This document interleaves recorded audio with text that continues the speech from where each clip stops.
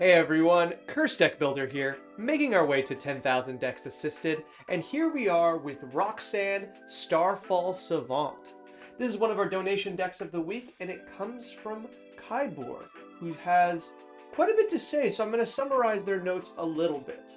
They're very interested in this commander, which I think is correct. This is a very fun commander, and they say they want my opinion on card draw and single target removal. That's easy, we'll have that in additions. And trying to figure out how to use Roxanne and get as many meteorites out. Finally, evasion and not dying to blockers, which we'll have some things to say about. And then, not sure what the win condition of the deck would be. These are all general questions, and we'll try to cover all of them. Thank you so much, Kaibor, for sending this deck. Roxanne has really caught my eye the second she was spoiled, so I'm really excited to be already working on her. With that in mind, we got a lot of questions to answer. Let's get right into it. If you'd like to take a look at the deck list we're talking about today, or if you'd like to submit your own deck list to me so that I can make a video assisting your deck, please check the video description down below.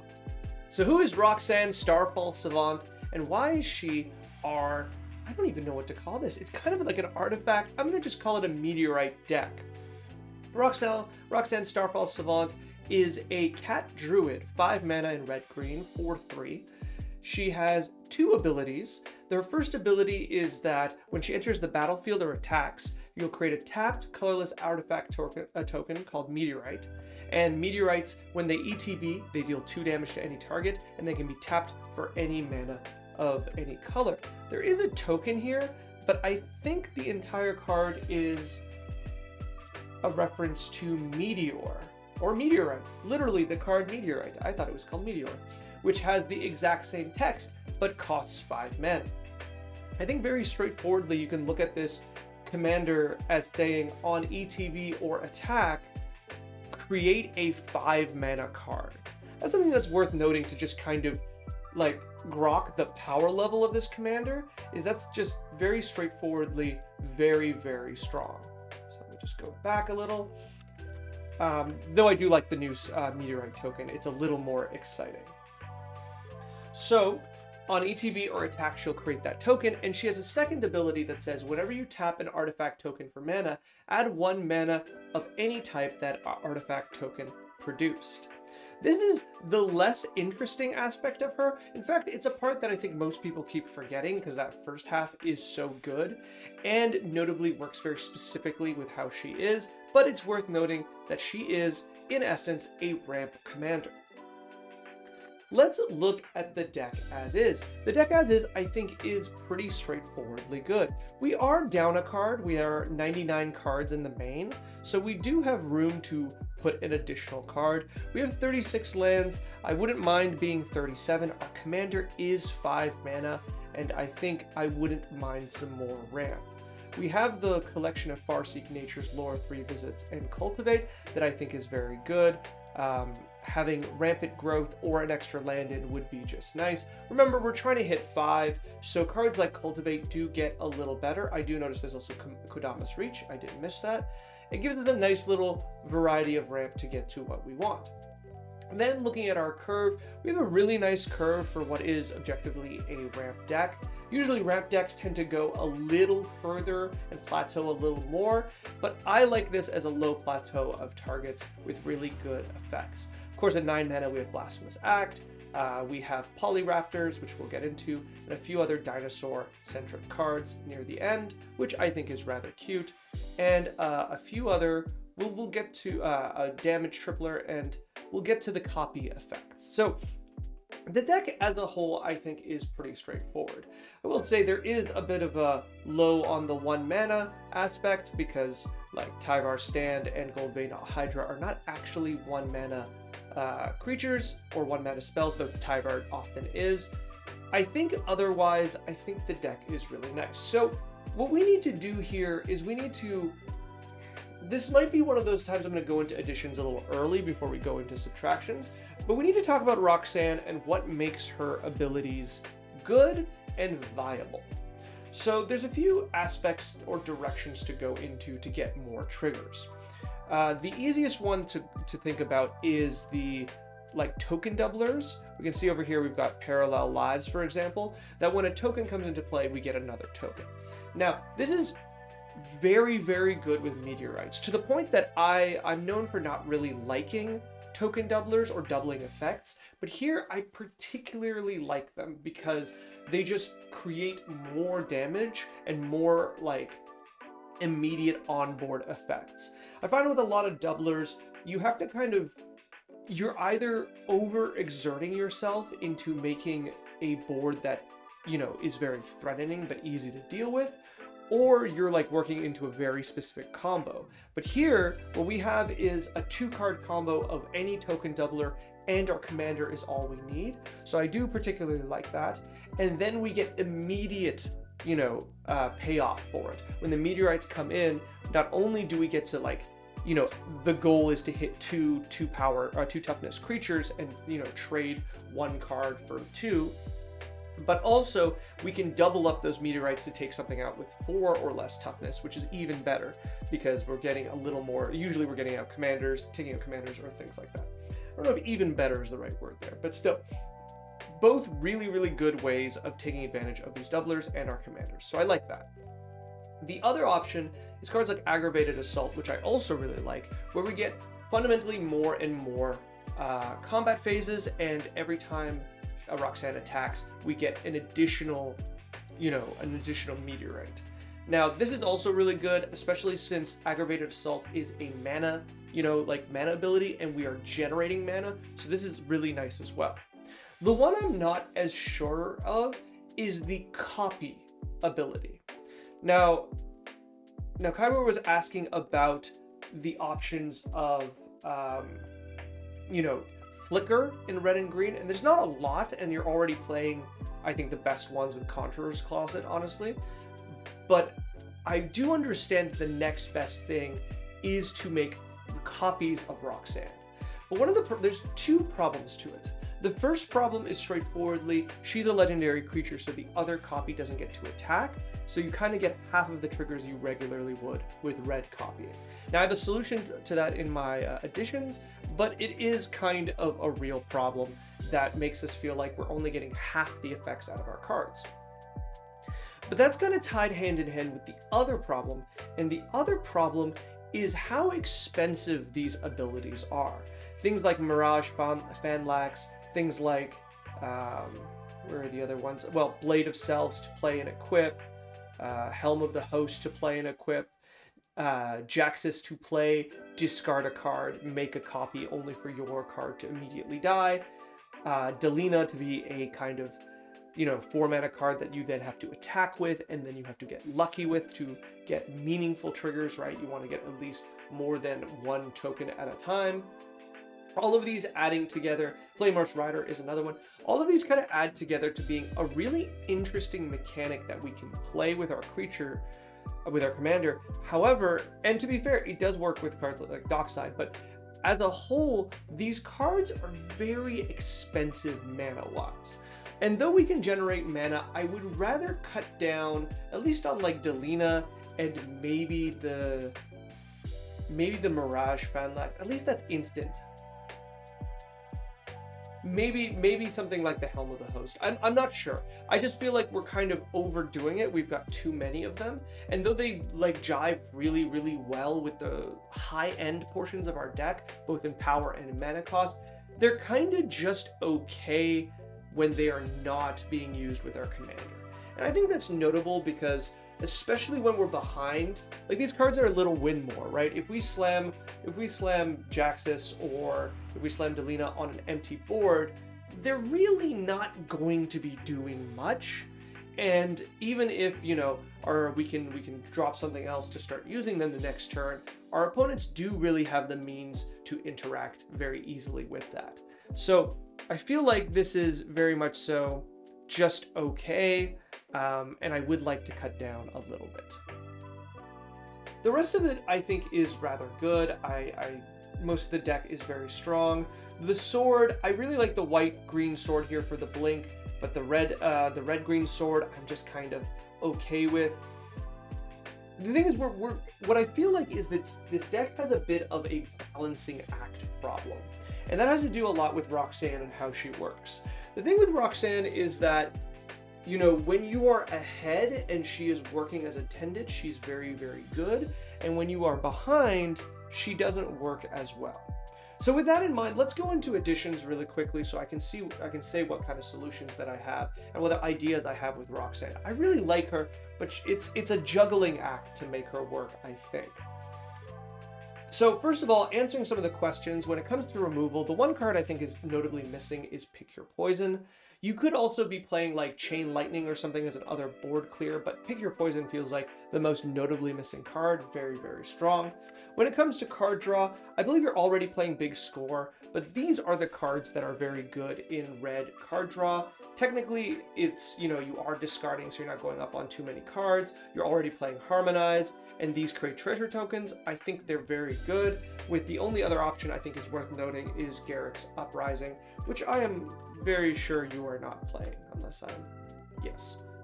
I think Elemental Bond, yes, is the weaker version of this card. I would play Garrick's Uprising. Notably, your commander has 4 power and is just a little better, and gaining Trample is also kind of nice for your bigger creatures. So I'm a big fan of this card. You could also play both this and Elemental Bond at very little cost, and I think that's fine. They're kind of set up payoff cards, whereas the Thief, I don't know what they're called. These are all like stealing cards, except for Unexpected Windfall, right? All these treasure cards are all immediate gratification, whereas this is kind of a setup and payoff. So it's nice to have both. But let's get into the things I want to talk about. And before we get into, well, these haste enablers, I want to take a moment to talk about Roxanne and something that I note about her. So Roxanne is 5 mana. When she enters the battlefield or attacks, she creates a mana rock. So what I think is interesting about this, and notably Kaibor was asking about evasion for Roxanne, I almost don't particularly care. If we are in a situation where we have enough mana to play Roxanne, and we have a haste enabler, we can play her, you know, equip the boots or have her have haste attack, and out of that we will get 2 additional mana rocks. Then, if she dies in combat, we have next turn created the mana we need to pay her commander tax. And I think that's really, really interesting. Obviously, it gets better when she stays on the board because those mana rocks are worth more, but if she dies through combat, it's almost fine, right? Now don't get me wrong, this is kind of like a Cultivate style effect where we get 2 mana into play. I guess not Cultivate, the 4 mana versions, but let's just say this gets 2 mana into play and subsequently costs more and more each time. 5 the first time, 7, 9. And so even if we are always generating the mana to do this, we are slowly kind of costing ourselves out of it every time she dies. But I think that's balanced by the fact that the meteorites will destroy creatures or deal damage to planeswalkers or what have you on ETB, which I think is enough to kind of just even it out, or at least make it, you know, somewhat beneficiary to be constantly in this loop. Especially because this loop doesn't account for the fact that you're playing lands or mana dorks or anything else you have, so you'll still have other plays if your opponents, if you keep attacking with Roxanne and she keeps dying. So, the ones I always suggest for haste enablers in these colors are Concordant Crossroads and Mass Hysteria. Everyone knows the spiel, but I will say it again. I wonder if I should scroll down. I don't know where my face is. If I do this, okay, it doesn't cover it. Okay. The spiel is this. Concordant Crossroads and Mass Hysteria both create a situation where your opponent's creatures all have haste, and therefore they are incentivized to attack with those creatures. As those creatures attack, your opponents will have less blockers, and therefore increasing the chances of Roxanne attacking and getting through. Now, it doesn't particularly matter because, and I think to myself, if you really wanted, you could meteorite Roxanne herself, but if she lives, you're pretty happy. But if she dies, once again, you come back, you recast her next turn, and you are continuing to ramp. So these cards, I think, are really, really good in this deck, and especially when you're dropping your big bombs, both of these, you'll be really happy to have either of these on the field, especially with, like, Atali, right? In fact, we could probably play both versions of Atali. Oops. Speaking of haste, another card that I think is one I really want to play with, I am playing with this in Modern at the moment, is Lava Spur Boots. This is really, really cool. Now, notably, it's good because you can pull it off of Urza Saga, but I think generally this mana cost is really, really attractive to me, even in Commander, where Lightning Greaves' main benefit is the fact it's so cheap to play and equip. And for that first play and equip, Lava Spur Boots cost the same, 2 to play and equip total. That being said, after the boots fall off, we lose that kind of benefit, and now we're using 1 to equip. So technically Greaves is a little better than the boots. That being said, I think it's close. Ward 1 is not the same as Shroud, but to make it a little easier to split up and easier to like play on turn 1, equip on turn 2 for certain creatures is still rather impressive if you ask me. It's just another pair of boots that I really like, and I think you'll be particularly happy in equipping it to Roxanne. Speaking of another equipment, and this is the evasion conversation. That's funny. Beamtown Beatstick is an equipment I always like. I really like that it gives menace. I really like that it also creates treasure tokens. And I think this is a really good deck to be just kind of playing this and having this around. I think menace is really interesting with this deck because you attack with your commander, and then if you can use that meteorite to kill the second blocker, it makes your Roxanne unblockable. And I really do like that.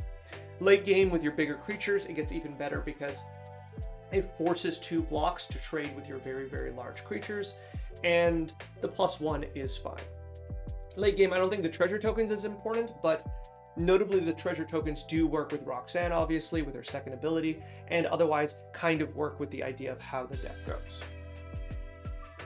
Another card that I think is interesting when it comes to doublers is one that I'm a very big fan of, and that's Mechanized Warfare. This is an ability that I think is somewhat underused, and it is, how do I put this? It is aggressively costed. You'll notice that we have like other effects like City on Fire or Fiery, I think it's Fiery Emancipation or the like, which are doublers or triplers, but they cost quite a bit of mana. Mechanized Warfare with the meteorites specifically says to do 50% more damage. Now, that's not the same as doubling, obviously, so it is a little weaker. It's 3 instead of 4. But 3 is much better than 2. It turns every meteorite into a lightning bolt. And it is specific because it is red or artifact source, which allows this to work. So I do really, really like this. I think there's probably a few other things you can do with this if you want to lean into this kind of effect. I think of the, what is it? The partner commander that says, like creates rocks on landfall, and those rocks can be thrown for 1 damage. This will also, actually I don't know if the rocks do the damage or the creature holding them, but regardless, both ways, as long as they're red, will be doing 1 additional damage. Things like a few cards coming up will also do additional damage, where this 1 damage is basically doubling it. This 1 additional damage is basically doubling it anyway. So this is really interesting. I really like it. Is it kind of win more? I think so, but at that mana cost, I'm not too concerned about it.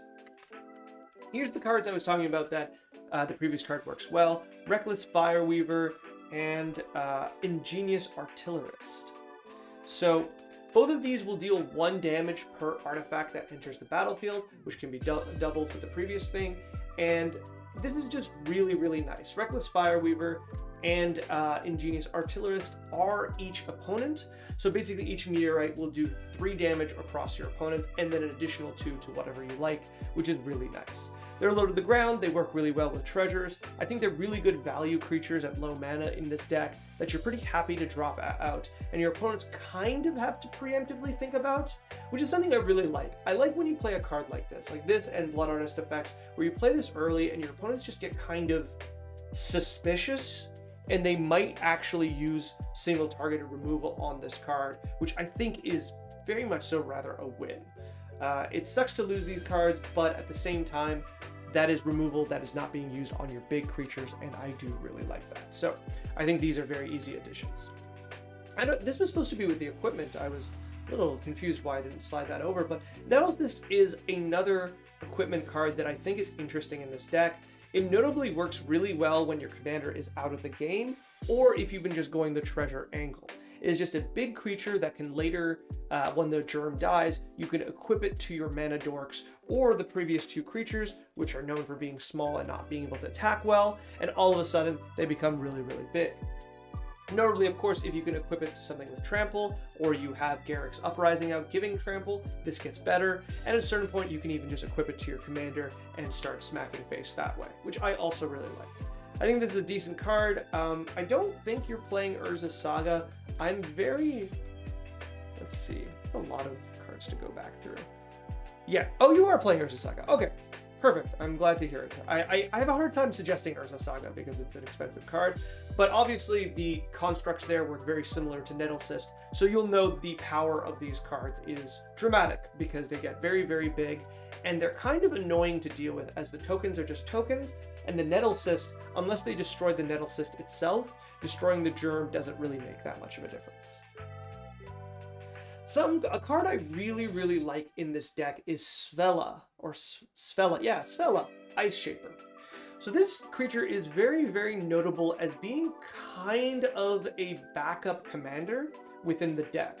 Now, it's not the same thing, they don't work the same, but Svella notably creates mana rocks, just like a commander does, and comes with their own payoff for all the mana you've generated. So I do particularly like this, and I do think this is a really nice backup commander, and if you can get both out, especially with haste, you could be getting very, very far ahead in both mana, or using this payoff to start getting your big bombs out and getting even further ahead. So I really like this. I really like when commanders are super niche, when they have a backup commander in the deck, and this makes me have a lot more faith in Roxanne that we have access to this. Something that I saved kind of late into this is Mirror Box. The legend rule doesn't apply to permanents you control. So this is my kind of answer to the problem with the copy abilities, right? We copy Roxanne and we lose all the copies. Well, Mirror Box says that's okay, you don't. This is really great because not only does it mean, yeah, we get to keep the copies, but we also get the attacks in, because that's how red copying tends to work. It's like a Splinter Twin effect or a Kiki-Jiki effect, where you create a copy, that copy gains haste, can attack, but it dissolves at the end of combat or the turn. And Mirror Box allows us to make the most of this by getting that attack trigger in, and for Roxanne, who is a Titan in that way, that she has an ETB and an attack trigger, we get even more out of her. We get basically double the triggers when we have Mirror Box out. Now, with that being said, do I love Mirror Box? I don't think so. I want to note this card because, like, if you want to go heavy into the copying aspect of this deck, you can use this with tutors. I would really recommend, like, Gamble and the like to grab this. There's the Nahiri card from the epilogue of March of Machines that gambles basically for an artifact, and both of those cards will grab Mirror Box. Just don't discard it, but I think that would make it better, but I don't know to what degree I want to say go in this direction. I just want to have it open because it is really cool, and once you've made enough copies of Roxanne, the game is basically over because of the sheer amount of meteor showers, I guess, you're putting on your opponent. So if that's really your goal, which to be honest is a very, very fun goal, the Mirror Box angle is probably the direction you want to go into. Another artifact that I think is worth noting, not necessarily for this build, but a different build of the deck, is Unwinding Clock. Unwinding Clock is very, very strong in the sense that if you are playing heavy on instants, Unwinding Clock gets really, really good. If you're playing heavy on artifact synergies, if you're using something like Jirapur Grid, I'm going to misspell that for sure. No, I didn't. Awesome. The Jirapur Aether Grid, where you tap untapped artifacts to deal damage to targets. If you are using this in addition, like if you're using that kind of effect or that kind of plan, which I think is not bad for sure, Unwinding Clock gets a lot better. So not necessarily in this build, but I think it's something worth considering as a different version of the deck. In addition, you can use this with other like flash enablers and get even further into artifacts and artifact synergies. But to me, that's kind of defeating the point of Roxanne, or at least it's making Roxanne into something that I think isn't as fun as what she is now. So, something worth considering. And as for finishers, I believe this is the last card. Crackle with Power just screams out at me as a card that I think is a very, very fun finisher for a deck like this because of the sheer amount of mana you can pour into this. Now, I want to be clear that it's probably not the most efficient win condition to burn out your opponent, but it is a lot of fun, and notably has just been reprinted. However, that being said, and this is a pretty big that being said, I do not like this art. I do not like the flavor or the art of this card. And on the other hand, Crackle with Power's original art, or its full, full art, is just awesome. I love this flavor text. I love Rowan, and I love this kind of like powerful spell vibe. And I don't like the breaking news. This is just me. Sometimes our budgets are around aesthetics, and I do understand that. But Crackle with Power feels like the easiest solution to the question of what do I finish the deck with. Otherwise, you could just continue to play more bombs like Atali. You could play Vorinclex. I would probably play the 8-mana Vorinclex. You could play the original Urabrask for the haste enable. Those would be options I think would be just as good, but Crackle with Power is the fun one. And I want to end with just a bit of a thought on Roxanne and something that catches my eye. I think Roxanne is really, really cool, a little niche, and I wonder if there are other color, like another 3-color commander deck that she would do better in. I just don't know what that is. She screams build around me, and I do really like that, but she kind of like exists in this little weird space where I'm not entirely sure what I want to do with her. I think the all-in copy plan with Mirror Box is the most fun. I just don't know if it's the most successful. I think I will eventually make a little... Behind me is a little bear. I might eventually make a big little poster and start putting up the problematic commanders that I feel like I can't solve. And Roxanne is close to being on that list. It's not as bad as something like Jira, but I think what she wants to do is fundamentally difficult to work with the color combinations she's in. And you end up kind of stretching the deck in several directions that makes it difficult to play her. That being said, I think I would definitely try out the Mirrored Box version, and maybe it's just more consistent than I think it is, if you can ensure to tutor for the Mirror Box, which I think is possible. And then if you can do that, protect the Mirror Box, get Roxanne copies out, I think the deck will be very, very successful. Thank you so much, Kaibo, for sending the deck. The deck looks really, really cool. Honestly, I didn't tell you to take out so much because I think generally it's just really, really nice. I think some of the high end here... Oh, I never talked about Polyraptor. This will be the last thing. I just wanted to praise the idea. I really like the idea of hitting Polyraptor with meteorites, both in flavor, almost because the meteorite doesn't kill the dinosaurs, but notably just being able to create a giant army of Polyraptors is really cool. That being said, well, actually, I did suggest Haste Enabler, so it's not that bad, but without Haste, I think it's kind of trickier to make the Polyraptor army to be very threatening, but I do think it is very, very interesting as a win condition. All right, thank you so much. Thank you for sending the deck. Good luck, and happy deck building. Thank you so much for watching. This video is brought to you by viewers like you and people on my Patreon. If you'd like to send me another draft of this deck, or any deck, there is a link in the video description down below. And if you'd like to make your deck one of my donation decks I work on, there's a link there too. Finally, if you'd like to like, comment, subscribe, I would be very appreciative. It helps the channel quite a bit. Thank you, and good luck in brewing and building.